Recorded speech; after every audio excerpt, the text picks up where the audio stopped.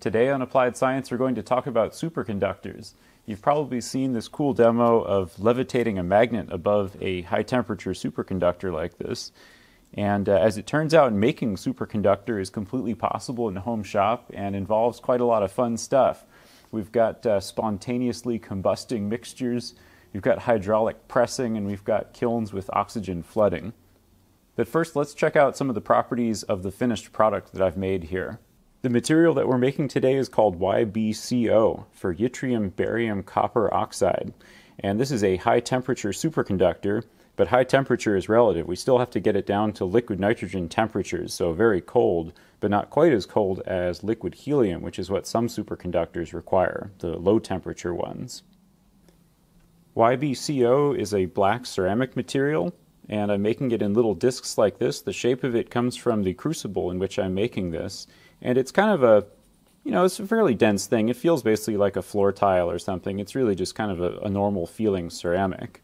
And it's pretty brittle in this form too.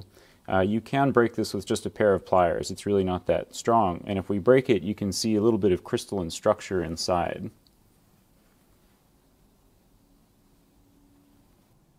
The magnetic levitation occurs because of an effect called flux pinning.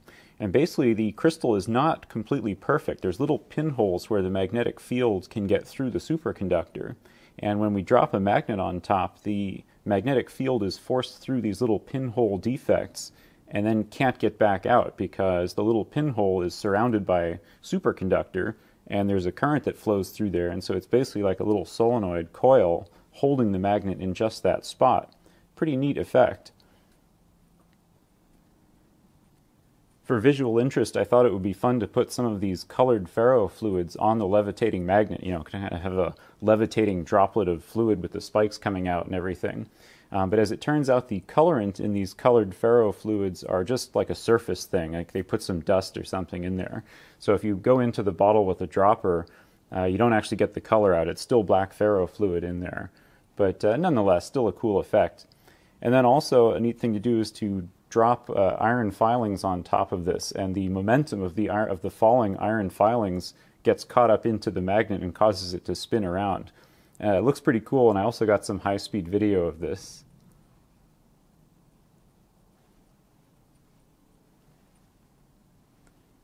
One of the best tests for a superconductor is the magnetic levitation like we've been looking at. But I also wanted to measure the electrical resistance of my superconductor to see if the transition temperature agreed with the literature.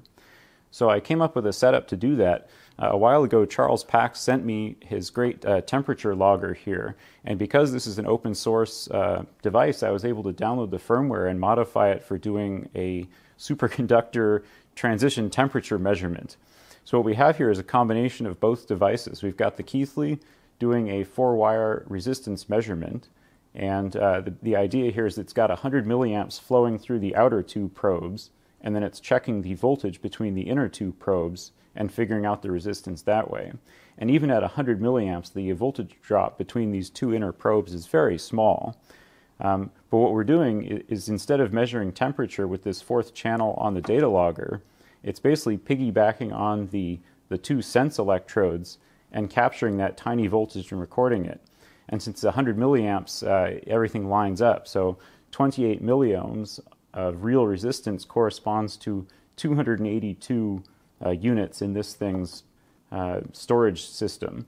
It ends up being, I think, tens of microvolts or something. And at the same time that we're recording the voltage on the sample with this channel, we're also recording temperature from real type K thermocouples here. So the whole setup allows us to measure temperature and then the resistance based on this sensitive setup. So you can see the results of the data collection here. It's actually pretty good. I wouldn't worry about the absolute numbers quite so much. Liquid nitrogen is only negative 196, I think, Celsius, and you can see that my measured temperature values go lower than that, which is not really possible. That's because type K thermocouples aren't really the best way to measure liquid nitrogen temperatures. But it is what I have on hand, and it's actually surprisingly close considering everything else. You can see for comparison that a regular piece of metal just gets to be a better and better conductor the colder it gets. But the superconductor is special in that it's getting to be a better conductor as it gets colder, and then suddenly when it hits this transition temperature, it becomes a full superconductor. And the resistance really does drop to zero. It doesn't transition to like another regime where it's getting better and better. It really goes to real zero. Attaching the leads to the piece of superconductor was not at all easy. In fact, the dumbest way to do it ended up being the most effective. I basically just took this, heavy alligator clip and just bit onto it like that, and that's it. That actually worked really well. Some other things that I tried were silver-based epoxy. This seemed like it would have been a great way to attach, a small wire, but it doesn't work at all. As soon as the thing gets cold, we lose contact. I'm not really sure if the epoxy is shrinking and just making poor contact with the ceramic or what, but that doesn't work. And then I also was clever, thought I was being clever, and made these 4-wire Kelvin probes out of pogo pins. And they're nice and spring-loaded, and they have like a really long travel and everything. These don't make contact either. I put a lot of pressure on it, and between the springs freezing up from the liquid nitrogen pressure temperatures and just the small surface area there, those don't make contact either. So just clamp on with big alligator clips. I also tried to film an experiment where I showed the magnetic flux lines being excluded from the superconductor when it becomes superconducting. And this didn't work, but it's actually correctly showing me what's going on. So this is actually how I found out that high temperature superconductors, or type 2 superconductors like YBCO, actually let a lot of magnetic flux through them. It's just through this flux pinning that all these weird magnetic levitation effects happen. Type 1 superconductors at really low temperatures, like pure mercury, for example, is a type 1 superconductor.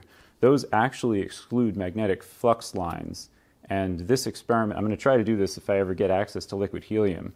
The iron filings should move away from the superconductor, showing that the flux lines are going around it rather than through it.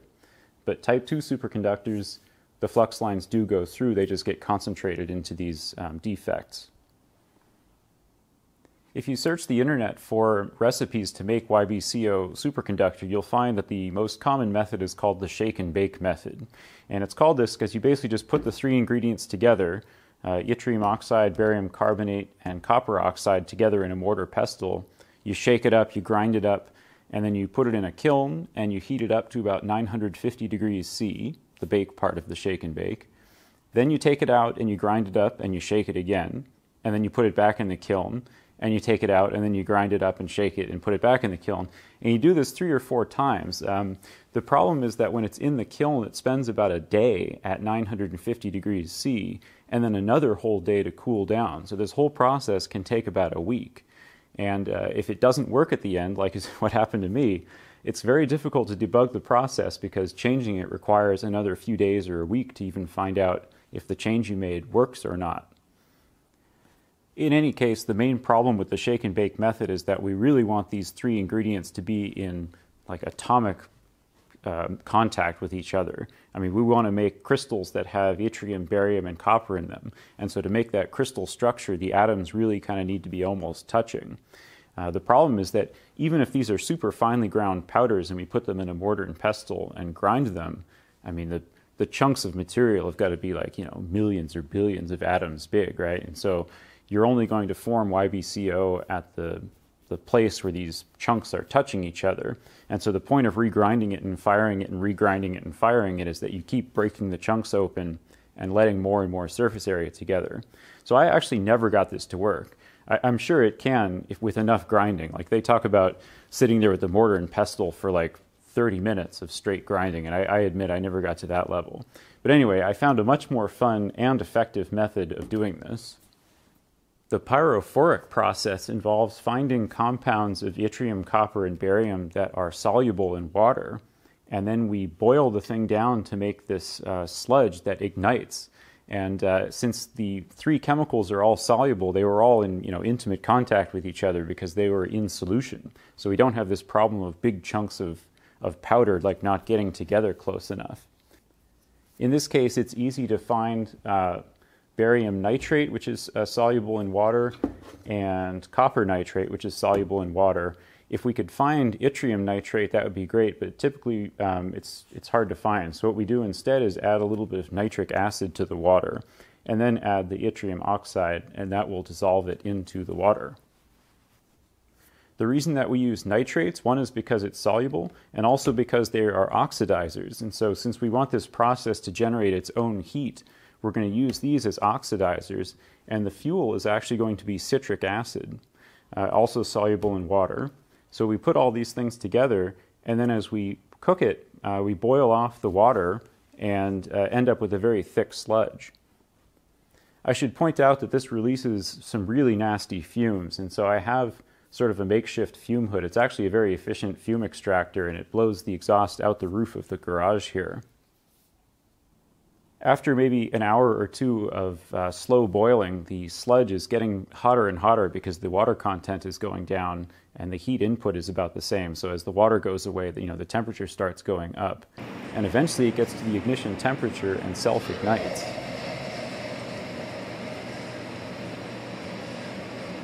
It's a really cool looking process. It doesn't explode, it's just a very quick burning, sort of like burning black powder out in air.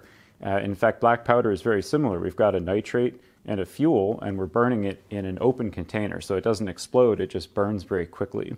And I got some high-speed footage of this too. This was actually an interesting shot because the amount of infrared light coming off of the combustion was so high it was overpowering the camera. And so I had to add an extra little infrared filter in front of it. But then also I had to have the fume extractor going because it was blowing, nitric acid fumes and ash and everything out of there too. So I had the tube set up and the camera aiming in there, and it was kind of an interesting shot. After the combustion is done, we're left with this really loose sort of brown ash. It's very lightweight. In fact, it's so lightweight that some of it just sort of floats out from the hot gases being released during the combustion. I tested some of this in liquid nitrogen to see if it was superconducting, and of course it isn't. We'll talk about why in a minute, but at least all the ingredients have been mixed together perfectly because they were all in solution, and then in the heat of that fireball, all of them got forged together into YBCO. But unfortunately, it's not quite enough just to have all the ingredients in the right place at the right time. We also have to get more oxygen injected into this thing, and then also cool it down very slowly so that it forms nice big crystals. I later found out that you don't have to hydraulically press these if you want to make a pellet. Just putting them loosely into a crucible or a dish, an aluminum oxide dish, and putting that in the furnace and heating it up to about 950 is good enough. You'll actually get a perfectly fine hard disc out of it that way that's mechanically fine. However, if you do want a really nice puck shape without any cracks or anything in it, you might need to hydraulically press it. And I tried this a little bit and had some success. Not a whole lot. The pressing die, the geometry that I have is not very good, and so the die would always jam up. But anyway, I did make a few pellets this way, and they were kind of okay. So after we're left with a pellet of this pressed brown powder, or just sort of loosely tapped down into a crucible, the kiln serves two jobs here. One of them is to get the crystal structure as uniform as possible just by cooling it slowly. And the other job is to get more oxygen injected into the YBCO crystals.